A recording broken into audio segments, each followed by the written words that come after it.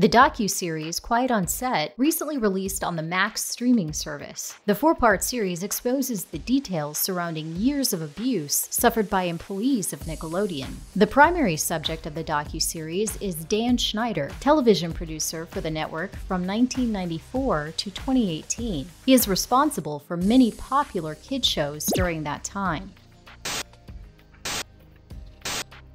Nickelodeon parted ways with Dan in 2018 after investigating allegations of sexual misconduct and gender discrimination. The accounts of Dan's harassment range from inappropriate touching and verbal harassment to abusive outbursts on set. It was wrong that I ever put anybody in that position. It was the wrong thing to do. I'd never do it today. I'm embarrassed that I did it then. I apologize to anybody that I ever put in that situation. Additionally, I apologize to the people who were walking around Video Village or wherever they happened, because there were lots of people there who witnessed it who also may have felt uncomfortable. Watching over the past 2 nights was very difficult, me facing my past behaviors, and I definitely owe some people a pretty strong apology. His series often contains scenes with sexual innuendos that some feel were inappropriate for children's shows. Sometimes I wonder if you can get juice from a potato.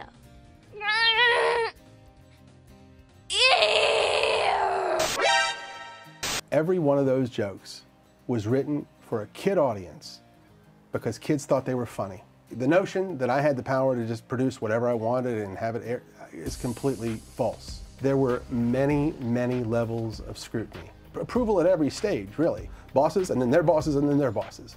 And they're approving all of this. And if anybody had said anything, hey, we don't like that, that's not appropriate, then it would have been cut out. The most horrifying story from the series was what happened to then 15-year-old actor Drake Bell. In episode 3 of Quiet on Set, the actor bravely broke his silence and revealed how he was sexually assaulted by his acting coach, Brian Peck. I had no way out.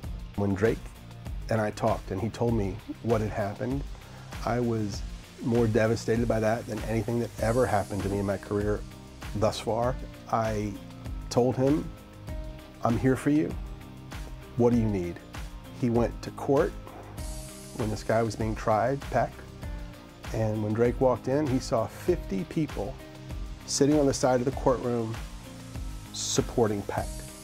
A lot of them pretty famous.